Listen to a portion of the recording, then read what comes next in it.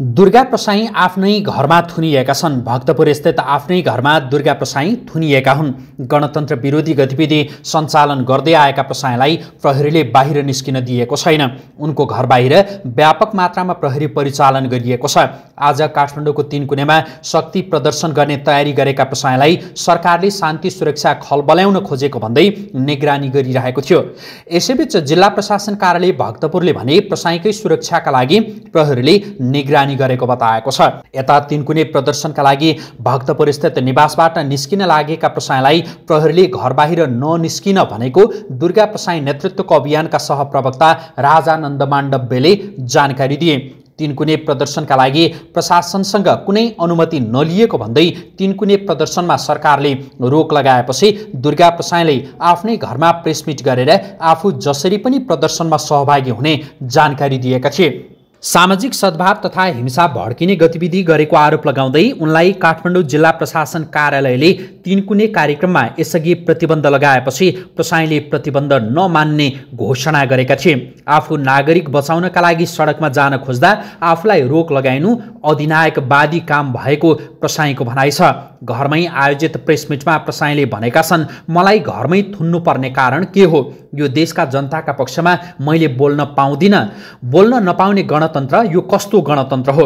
आफू cancer survivor भएको भन्दै उनले भने, म क्यान्सर सर्भाइभर हुँ, कति बाँच्छु मलाई नै थाहा छैन।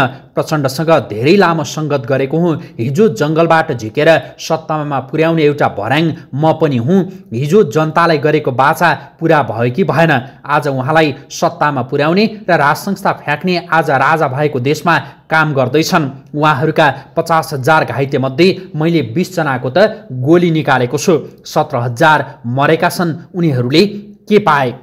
जनविरोधी सरकारले आफूलाई घरभित्रै थुनेर यातना दिइरहँदा पनि देशका मानवाधिकार कर्मीहरूले यो विषयमा नबोलेको देख्दा आफूलाई अचम्म लागेको उनले बताएका छन्।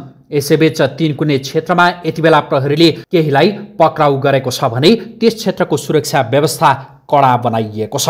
तपाईले के बुझ्नुहुन्छ भने मेरो विषयमा जति आउँछन् नि कुरो मेरो विषयमा खोज्नुहोस्। अझै मैले गल्ती गरेछ भने प्रमाण लिएर आउनुहोस्। म तपाईहरुको अगाडि जस्तो सुकै सजाय पाउन तयार छु। अब आज म तपाईलाई क्लियर गर्छु। ल सिम्पल कुरो, मैले बीएनसी मेडिकल कलेज बनाउनलाई मलाई सरकारले एलओआई दियो, letter of intent. Letter of intent भनेको तपाईलाई थाहा छ नि, तपाईहरु सबैलाई थाहा छ नि। तिमी भिटामुरमा एमबीबीएस पढाउने गरी तिमीले मेडिकल कलेज बनाऊ भनेर मलाई लाइसेन्स दियो। एमबीबीएस भनेर लेखा छ। मैले लाइसेन्स दिएपछि मैले खुरुखुरु मेरो भएको भयभरको सम्पत्ति बैंकमा राखेर लोन लिएर मैले मेडिकल कलेज बनाएँ, हस्पिटल बनाएँ। मलाई आजसम्म सर अनि बैंकमा हाम्रो टर्म्स एन्ड कन्डिसन के छ भन्दाखेरि फर्स्ट तपाईको किस्ता कहिले सुरु हुन्छ, ब्याज र किस्ता भन्दाखेरि फर्स्ट विद्यार्थी इन्टेक भएपछि हुन्छ भनेर भनेको छ हाम्रो फ्यासिलिटी एग्रिमेन्टमा। सुन्नुहोस् कुरा भएपछि मलाई आजसम्म सरकारले विद्यार्थी पढाउन दिँदैन। मेरो गल्ती हो कि सरकारको गल्ती हो? ल भन्नुहोस्, तपाईहरु भन्नुहोस्। तपाईलाई म भन्छु। अब तपाईले मलाई यो प्रश्न गर्नुभयो। तपाईलाई एउटा होटल बनाउनलाई सरकारले एलओआई दियो, लिनुभयो लाइसेन्स। तपाईले होटल बनाएर पैसा कमाउँछु, चिया बेचेर, कफी बेचेर, रक्सी डान्स गराएर पैसा कमाउँछु भने तपाईलाई ठुलो आशा भएर तपाईले 1 अरब रुपैयाँ लिएर 5 स्टार होटल बनाउनु।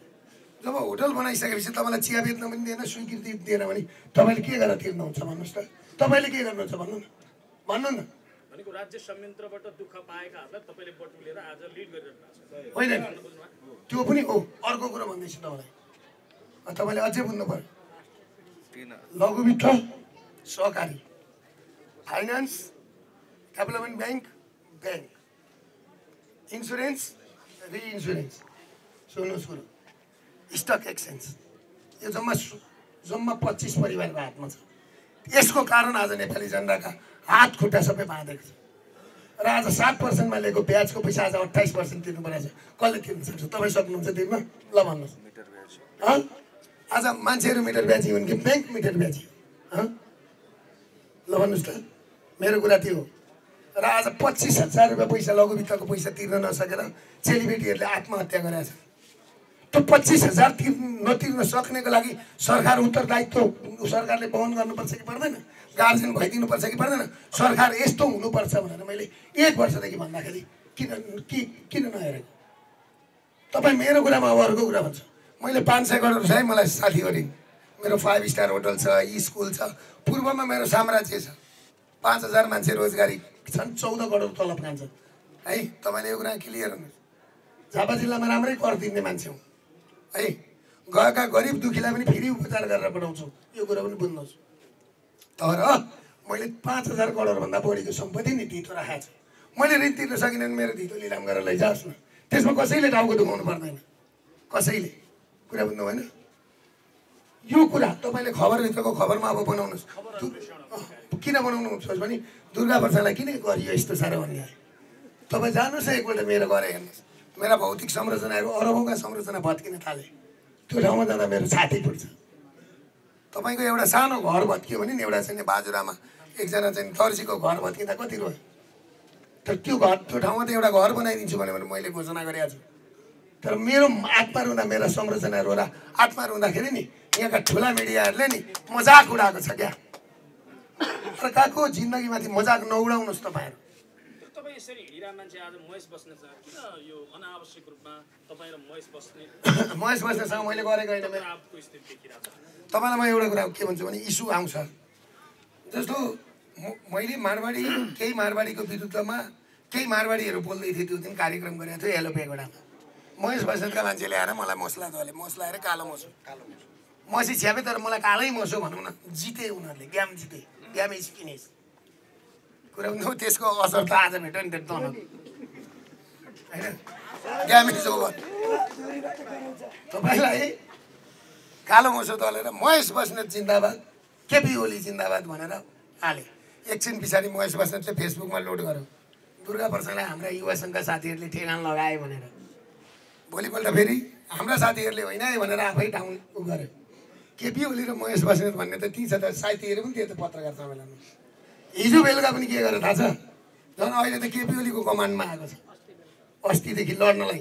महेश बस्नेत लड्न सकेन, अब दुर्गा प्रसादसँग त मै लड्नु पर्यो भनेर केपी ओली आयो लड्नलाई। केपी ओलीको निर्देशनमा त मेरा चेलीबेटीहरूलाई बलात्कार गर्न खोजियो र बेलुका युवा सङ्घको मान्छे गरेर नाङ्गै भनौँ न एउटा पेटीकोटमा सुधिया चेलीबेटीहरूसँग गएर उठ तँलाई दिउँ लात्ताले भनेर एकजनाको दाँत झारिदिइहालेछ, अर्को माथि जाइ लागिहालेछ है।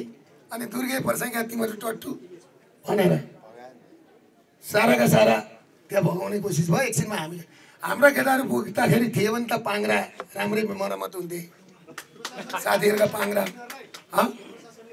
होइन निवेदन दिएको छ, पक्रेर थुनेनन् भने अनि हाम्रो साथी तपाईँहरू के हेरेर बस्नुहुन्छ? चेलीबेटीको इज्जत जाँदा। अनि त्यस पछाडि अहिले त्यही दिन राति अपलोड गर्यो महेश बस्नेतले उसकै उसमा है। अनि भोलिपल्ट अब बेइज्जत भयो नि त, बेइज्जत भइसकेपछि झन् मान्छे उल्टो भएपछि के भयो तपाईँलाई थाहा छ? फेरि अपडाउन गरेर यो त दुर्गा प्रसादले आफै लगाएको हो भनेर ल हेर्नुहोस् आफै झाँक्री। यिनीहरूभन्दा छित्तकी पातकी लबस्तरा है थेत्तरो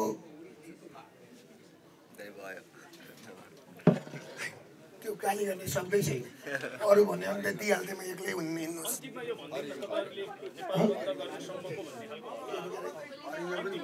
नेपाल बन्दको कुरो छ नि, नेपाल होइन भोलिलाई हामीले उपत्यकाका हामीले सम्पूर्णलाई मार परेका साथीहरूलाई आउनुहोस्, यो अभियानमा हामीले हार्यौँ भनेदेखि सबै व्यापारीले झुन्डिएर मर्नुपर्छ। सबै व्यापारी गाउँका मान्छेले, यो त मान्छे भोलि आउँदैछन् त, कहाँ आजको हो त, भोलि पनि आउँदैछन्, पर्सि पनि आउँदैछन्, निकोर्सि पनि आउँदैछन्। यो त के भएको छ अहिले गाउँमा भनेदेखि नि धान काटेर आउने मान्छे छ नि, धान काटेर मान्छे थन्काएर आउने मान्छे पनि छन्, यो त आइराख्छन्। र तपाईँलाई के बुझ्नुहोस् भने अहिले के छ भन्ने घर घरमा आउँदैछन्। अस्ति आउँथ्यो नि एकपल्ट उसमा कान्तिपुरमा, यो समय मुना चियाको हो भने जस्तै यो समय दुर्गा प्रसाईको हो। यो त्यति भन्दै अब अरू सोध्नुपर्छ भने सडक त तातिसक्यो त, आज अलिअलि तातो बिस्तारो तात्दै जान्छ।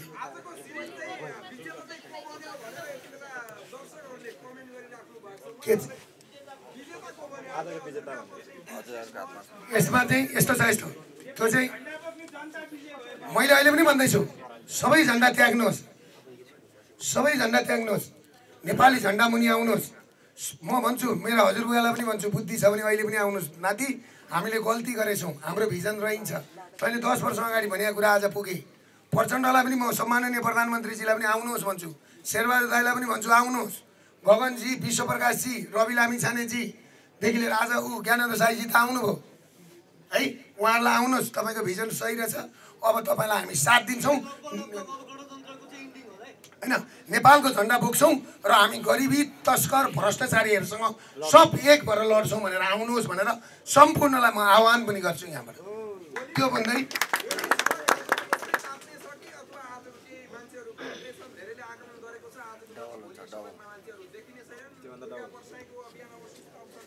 त्यो कुरा नगर्नु न मेरो भाइ भोलि के हुन्छ पर्सि के हुन्छ होइन भोलि के हुन्छ अस्ति बिचमा एकपल्ट सेलाएर एकैचोटि निस्किँदा कसरी निस्कियो अब यो निरन्तर जान्छ यसो पिर नगर्नुहोस् तपाईँ आउँदैछन् मान्छे तपाईँलाई म भनिदिउँ 27,000 त एकै दिन रेलबाट आयो उता अब यो आजको हेरेर नि मान्छेलाई अब म के भन्दैछु यो व्यवस्था परिवर्तन भएका दिन राति उज्यालो हुँदा गरी मिना हुन्छ यो देशको अर्को शङ्खर साकुवा हो दुर्गा प्रसाई ल लेखेर राख्नु बिना गराइन्छ ल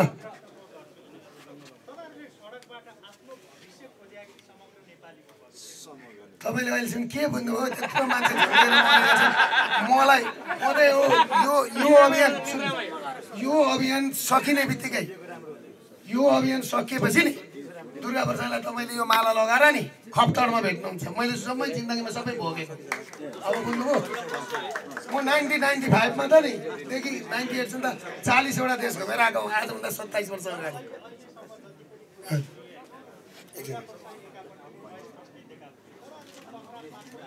होइन तपाईँले महेश बस्नेतको कुरो नगर्नु बिचरा केटीको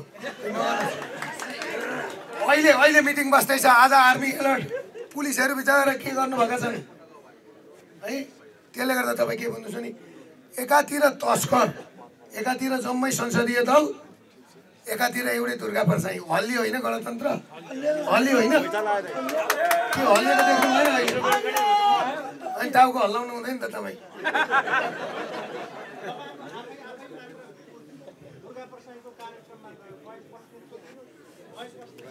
ए मेरा भाइ मैले अहिले पनि महेश बस्नेतको कुरो गरेको छैन अघि दिउँसो पनि मैले महेश बस्नेतको कुरो गरेको छैन मैले गर्दिनँ उहाँले जतिखेर मलाई दिनुहुन्छ नि हेर्नुहोस् त्यो उत्तर दिनलाई मैले अरू विज्ञानको भाषा प्रयोग गर्ने थिएँ अब नगरौँ अहिले यहाँ फेरि चेलीबेटी पनि होला नि है नगरौँ तपाईँलाई म अब नेपाली जनता नेपाली नागरिकहरू एकातिर तपाईँहरू पत्रकार हुनुहुन्छ नि युट्युबर साथीहरू जो साँच्चै यो देश बचाउन हिँड्नुहुन्छ नि तपाईँहरू हामी एकतिर भएर यो मुलुक बचाउँ तस्कर भ्रष्टाचारीहरूलाई लखेटौँ त्यो भने